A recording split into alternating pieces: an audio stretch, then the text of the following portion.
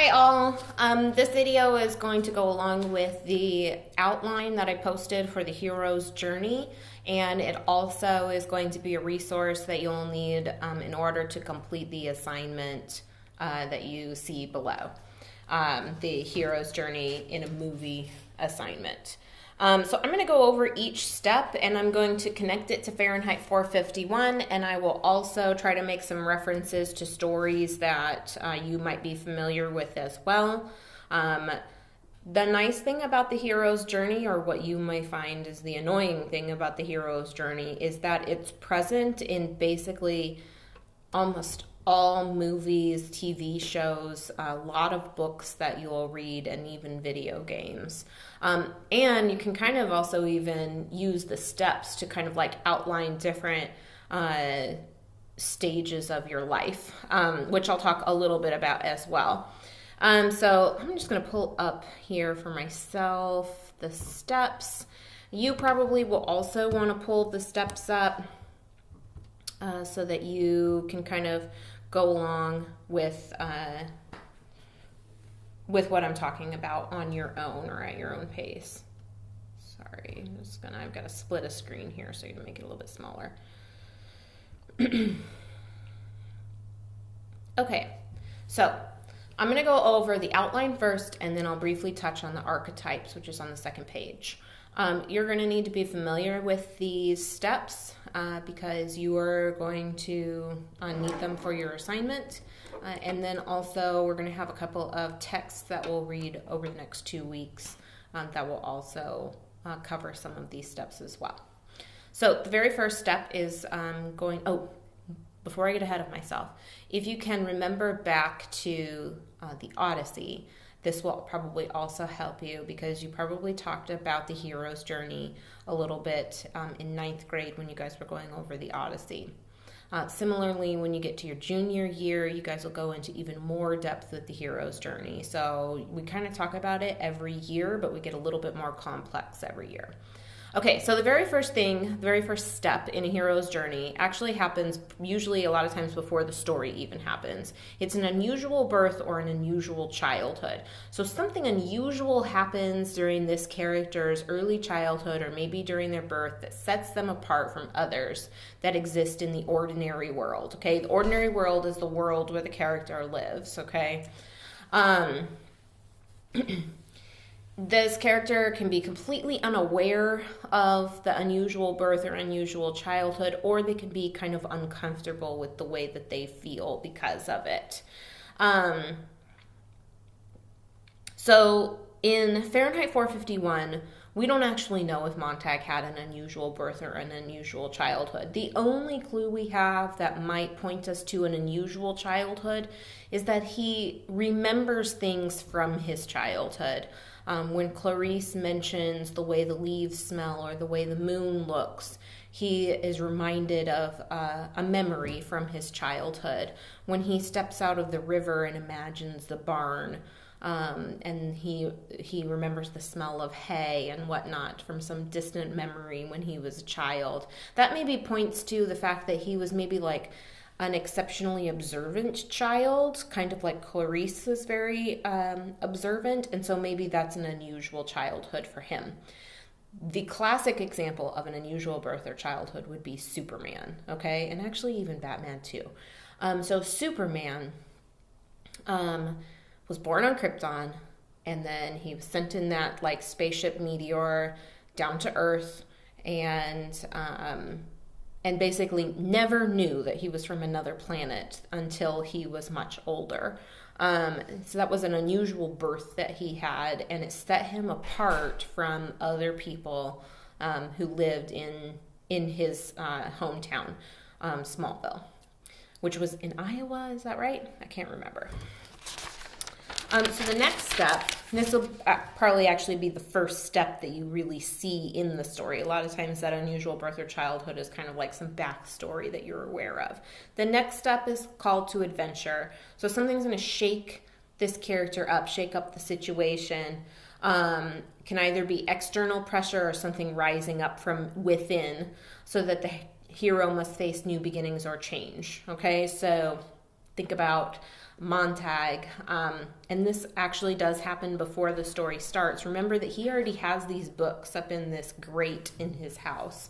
And so the very first book that he stole, that would be his call to adventure, okay? And the call to adventure goes right along with the second step, which is the refusal of the call. There will be this call to adventure, and most of the time the character hesitates, okay? In different movies and different stories, the hesitation period can be very short or it can be much longer. For Montag, we can assume that his hesitation was much longer because he's been stealing books kind of periodically for a while. He just hasn't acted on them at all. He hasn't ever been prompted to really think about what it means to own a book, what it means to read a book. So he had the call to adventure, which was stealing the book. He had the refusal of the call early on before the story starts by by not acting on stealing that book, okay, not really taking it any further. That's his refusal, okay, probably because he knows that there's a danger in it, and he's afraid of what will happen if he's caught with the books, if he maybe becomes more knowledgeable, that it will be very obvious to other people. The next step is meeting the mentor, and really this step can occur before the call to adventure. It can occur after the call but before the refusal, or it can come after the call and the refusal. That part can kind of move around, but it does happen in the ordinary world, okay? Meeting the mentor is when the hero meets a seasoned traveler of the worlds, okay? So of the ordinary world and of the special world. The ordinary world is where the character lives, knows all the rules about. The special world he hasn't been in yet, but the mentor has, okay? You have two mentors in Fahrenheit 451. You have Faber, who Montag actually met way back before the call to adventure, but then just like never did anything with his information. And then you have Clarice, and Clarice is the one that really sets the whole action in motion. We talked about how meeting Clarice was kind of like the inciting incident in the story. And so that's meeting the mentor. The advice that they get from the mentor, or the information that they get, is kind of like this special weapon, and it will help the character throughout the journey. One interesting thing about mentors, and if you're familiar with like Lord of the Rings and Harry Potter, Star Wars, any of those movies or books, you have like Gandalf, Obi-Wan Kenobi, and Yoda are all mentors, and even Dumbledore, okay? And they give the character the special weapon, okay? And a lot of times it's like information about how to deal with the issues that are going to arise, but then they like disappear. So like if you've seen Lord of the Rings, Gandalf is there and he imparts his wisdom on Frodo and the other members of the Fellowship, but then he disappears, okay? And I won't give too much away, but like in the hour of their need, he's gone. He can't give any more counsel, and so they have to take the tools that Gandalf gave them, and even though they're not really sure how to use them yet, they've got to kind of fend for themselves. And so this happens with Obi-Wan Kenobi, it happens with Yoda. They're kind of like intermittently throughout in the story. They're not right next to the character throughout the story. So anyway, the character will meet the mentor before they cross the threshold. So remember, a threshold is that thing that's at the bottom of your door frame, so that when you open and close your door, you can see the separation either of rooms, like if it's going from carpet to hardwood, or if you're going from the indoors to the outdoors. Those thresholds are a little bit more built up because you're trying to keep weather out.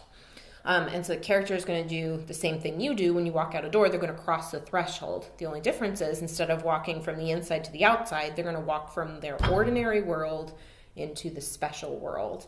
And the special world is the world where they don't have any tools except maybe what the mentor gave them, but they don't know the rules to the special world. Think about in Thor's from Asgard, and he gets banished to Earth, right? And he can't use his hammer once he's on Earth. The Earth is his special world. We know that Earth is like a weaker world compared to Asgard, and that Thor's actually very strong, but he's nothing on Earth in the beginning. He doesn't know how to play by Earth's rules, and so Earth is his special world. And so this can also be, like in Fahrenheit 451, the ordinary world would be the society that like Mildred adheres to, okay? The rules that she follows. Just kind of this, follow all the rules that the government puts into place, believe the propaganda, you know, basically entertain yourself to oblivion. The special world would be the world where you basically become a reject of society, which is the threshold basically that Montag crosses when he decides to start reading the book that he stole from the house where the lady lit the fire herself. Okay, that is crossing the threshold. It's not actually a different world in his case, okay? It's the same world, it's just that in the ordinary world, he plays by society's rules, and in the special world is kind of ruled by people who are rebelling against society and this idea that they can't read books, okay? So he has to learn how to basically negotiate that world. So crossing the threshold is like the inciting incident, kind of. I'm just going to show you this here really quickly to hopefully remind you, and I think this is going to show up backwards. So this is a plot diagram, which you should remember. So in the beginning, you have your introduction, you have your inciting incident, and then you have your rising action. The rising action takes a really long time, okay, and then you get to the climax, and then, can't do mirror images. And then you do the falling action, which is much shorter, and then the denouement or the resolution. So the rising action, interestingly, in a hero's journey, is very long. It takes up most of the movie, but it's really only like 2 steps, okay? So the steps that you're going to cover during the rising action would be the tests, allies, and enemies. And then as you get to the top here, to the climax, you're going to get to the ordeal. So tests, allies, and enemies. I want you to think about like every single action movie that you've ever seen. Think of all the like mini battles where the like cronies, I guess, of the bad guy kind of like are easily defeated, and the hero becomes stronger in this new world, okay?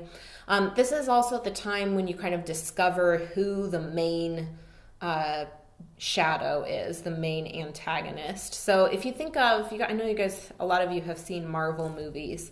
There are a lot of Marvel movies. And we didn't even know at the beginning, when they first started coming out, that really they were all going to add up to this one movie about Thanos, okay? And that Thanos was really the main shadow the whole time. And so all of the movies, like if you watch them all end to end, they would basically be this rising action all the way up to Endgame, okay? And so Endgame would be the ordeal where the character actually finally faces off with the main shadow or the main antagonist, okay? So those tests that happen during the rising action, those are going to be like small battles. They're going to be when you figure out who the enemies are. They're also going to be when the character figures out who his or her allies are, okay? And this is where they meet a lot of characters too. So it takes up, even though it's just one step, it takes up the majority of the story. Then you get to the ordeal. The ordeal, I'm sorry, let me go back to talking about Fahrenheit 451 and what his tests, allies, and enemies would be. Tests, allies, and enemies would be him reading with Mildred, him reading the poem to Mildred's friends. Remember, he kind of treats Mildred as an ally, but then she later turns into a shadow or his enemy because she and her friends turn him in to Beatty. It's where Montag has this whole discussion with Beatty, where Beatty kind of seems like he's on his side, where the mechanical hound comes sniffing at his door when he goes to meet Faber and finds out that Faber can be a mentor and can also be an ally to him. These are all, it takes up the majority of the middle of the book, and these are the tests, the allies, and the enemies, okay? That leads us to the ordeal. The ordeal is a test, but it's like the biggest test of the whole movie. So this, it says, happens around the middle of the story. It's kind of like middle end. The hero's going to enter this central space in this special world, and they're going to confront death or face their greatest fear. This can be, you can have an internal conflict. This could be facing themselves. It could be facing an abyss, which would be like a deep problem. It can also be facing a temptation, maybe a temptation that's going to turn them to the wrong side. Okay. This is the climax of the plot. Okay. This is the very top of this diagram. And then out of this ordeal is going to come this transformation. The hero is really going to be transformed into the hero after they overcome the ordeal.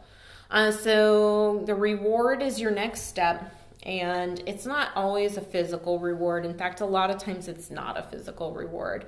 In the King Arthur stories, when King Arthur pulls the sword from the stone, that's a physical reward, gets the sword, becomes king. But a lot of times the reward is something less physical. It's maybe, I don't know, like a newfound ability to overcome whatever that shadow was. If you think about like Harry Potter, it's the ability maybe to control his magic. For Luke Skywalker, it's again that kind of like development into a Jedi, that he's being resurrected, or I'm sorry, that his reward basically is the skills that he needs in order to become a Jedi. In the first movie, which is actually the fourth, the first movie that came out, which is the fourth movie of Star Wars, the reward could also be the fact that they save Leia. So again, not like a physical thing that he gets to take back. Instead, it's a person that he's able to save.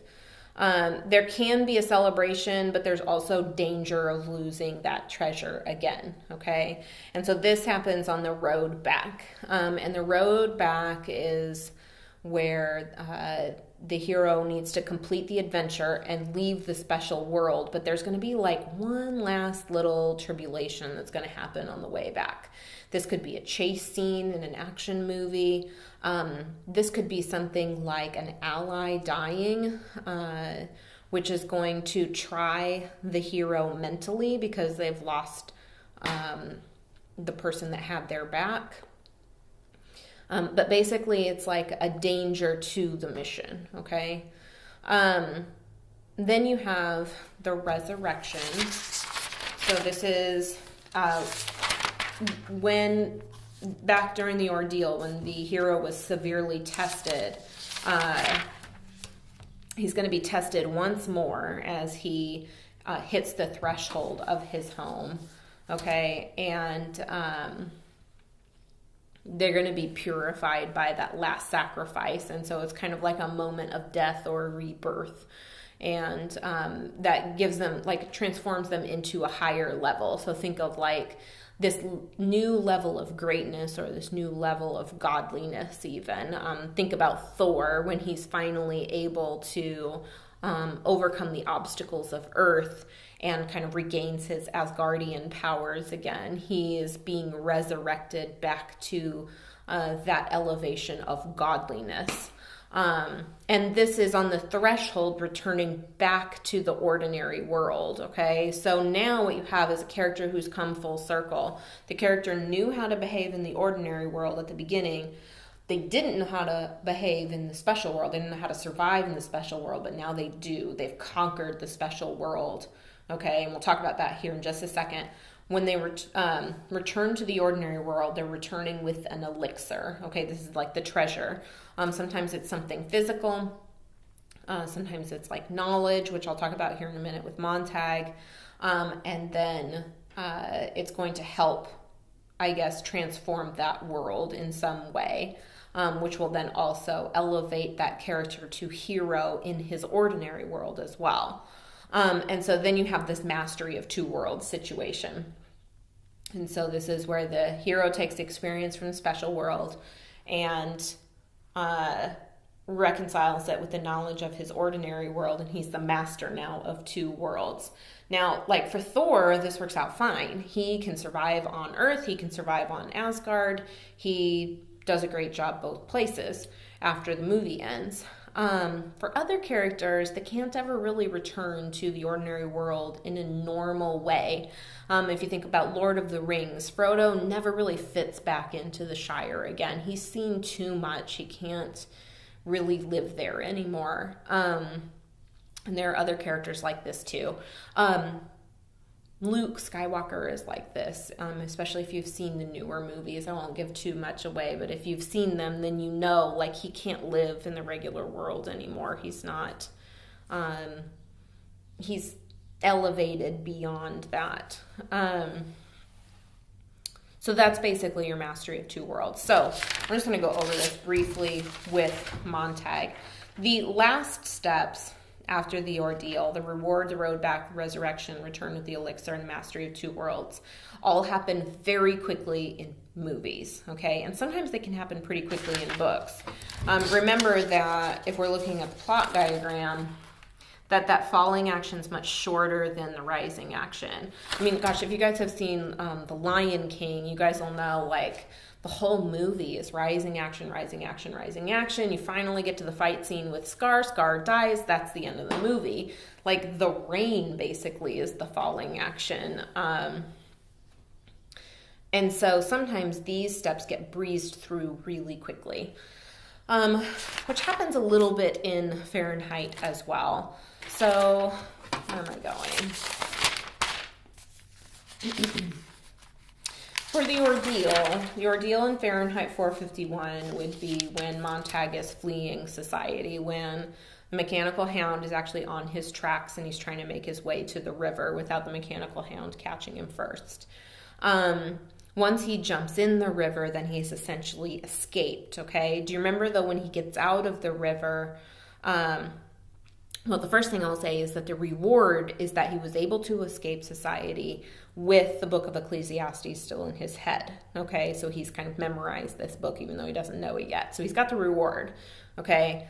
The road back is when he steps out from the river and he has that fear that the mechanical hound is there, but then it turns out to just be a deer, okay?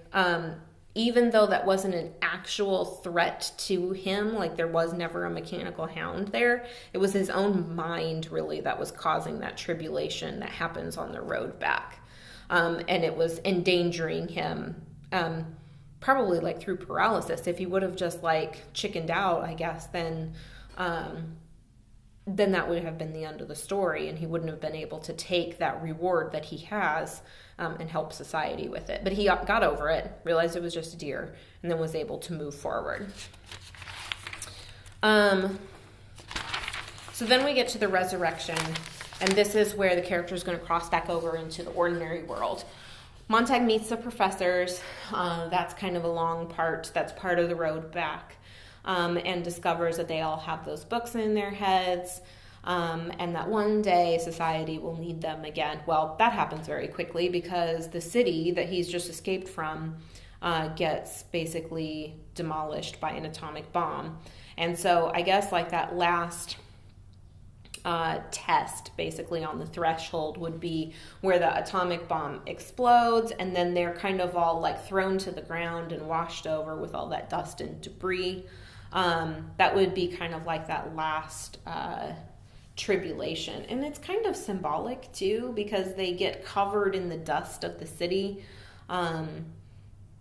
and then emerge from that cloud like still alive and ready to go back to the city. So they're ready to return with the elixir now, and the elixir is that knowledge that they have in their mind, okay? It's also the fact that all of those people, the professors in Montag, they know from experience what the ordinary world's rules are. They know how to play by those rules. Montag used to be just like Mildred.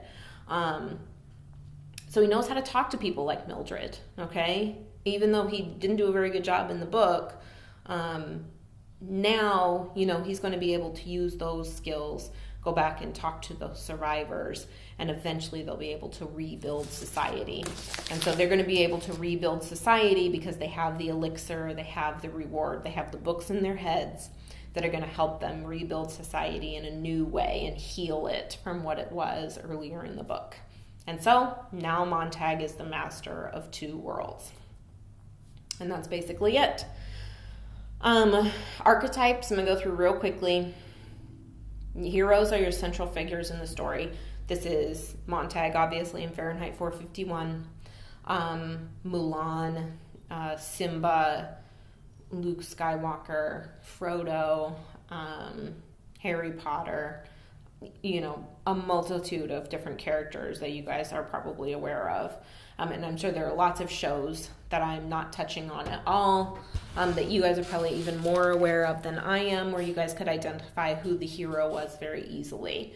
A hero does not have to be a man, even though I've said he many times. It can be a female also. It, you know, could be anyone. But it does have to be the person that the story is about and that all the conflicts are kind of happening to. A shadow is how you refer to a villain in a hero's journey. They're villains and enemies. So you have your ultimate shadow, like in the Avengers movies, is Thanos. Thanos is the ultimate shadow. But you have all these other shadows that kind of occur or show up in the rising action as well. So if you think about Star Wars, like Darth Vader is your main shadow, although is he really? Maybe the Emperor is the real shadow. Is the main shadow. And then you have like all the stormtroopers, which are obviously also shadows, but they're like very minor because they are blasted very easily. You also have in Star Wars Luke's mind is a shadow sometimes as well. So a character's mind can be a shadow to them if they are trying to overcome some kind of problem. So if they have like repressed grief or anger or frustration, then that also is going to act as a shadow in the story. And that's where we get this like character versus self, character versus society, character versus character, and why some stories that we read seem to have all of the conflicts. All of those act as shadows. Mentors, we already talked briefly about mentors. This is Yoda, Merlin, Rafiki, Gandalf. In Batman, it's Alfred. In Superman, I think it's Superman's father, like his biological father, but then also his adoptive father. They're both mentors to him. The herald can be a person or it can be an object. So a herald is the one that brings the call to adventure. In Fahrenheit 451, it's Clarice. Clarice is both a mentor and a herald, okay, which is not unusual. You can have characters that kind of cover both categories. In Harry Potter, it's the letter to Hogwarts is the herald. And in Star Wars, it's R2-D2. Threshold Guardians, they're going to be forces that stand in the way at important turning points. So when the character is trying to enter into the special world, there might be a Threshold Guardian. When they're trying to enter back into the ordinary world and they have that last kind of tribulation, that also can be a Threshold Guardian. Um, in Star Wars, it's Luke's own mind when he's trying to train with Yoda is his threshold guardian. Heimdall in Thor, which is the guy who wields the sword that like goes into the Bifrost portal. I'm sorry, I'm butchering this explanation, but if you've seen it, you know what I'm talking about. The guy is played by Idris Elba, and he opens up the Bifrost, and that's how Thor is able to go to different worlds. He's like a literal threshold guardian. Fluffy in Harry Potter is a threshold guardian as well. Shapeshifters are characters that can literally change shape. So it could be vampires and werewolves, or it could be characters that flip-flop from side to side. Ultimately, if you have a character that's flip-flopping from side to side, they will eventually choose a side, okay? So there'll either be a good guy in the end, or there'll be a bad guy in the end. Mildred is a shapeshifter, okay? Montag thinks of her as an ally, but then she turns out to be a shadow because she turns him into the police. So she's basically a very good example of what a shapeshifter is. Sirius Black in Harry Potter and Catwoman in Batman are also good examples of shapeshifters. Tricksters, these would just be like Bugs Bunny and Daffy Duck or Timon and Pumbaa. Again, they could be enemies, or they could be shadows, or they could be allies. They basically represent like, or they can also be represented in a mischievous subconscious, in a character that maybe has a lot of internal conflict. And then the very last archetype is allies, which should be easy for you guys. These are sidekicks, buddies, girlfriends, boyfriends, anybody who's going to advise and help the hero throughout the story. So we talked about in Lord of the Rings how Gandalf kind of like abandons the Fellowship in their hour of need, which is, he's the mentor, he gave them tools. Sam is Frodo's ally throughout because he's there by his side no matter what. He's always there, he's always helping. Yeah, he's just as bad with the skills in the special world as Frodo is, but he's there to help Frodo along the way. Ron and Hermione and Harry Potter are allies. In Mulan, her three buddies are her allies, even though they're like tricksters and maybe seemed like they could have been shapeshifters early in the story. They definitely end up being her allies by the end. So again, you can have some crossover there. And that's it. That's a hero's journey. Have fun watching a movie this week and trying to figure out what all of those steps are. I do not need you to give me an explanation of who each of the archetypes are in that story.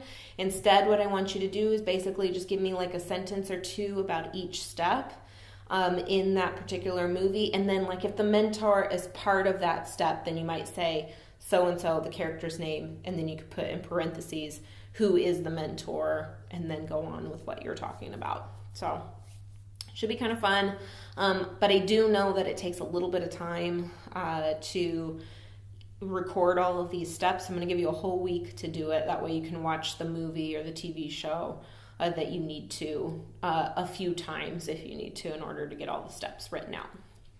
That's it.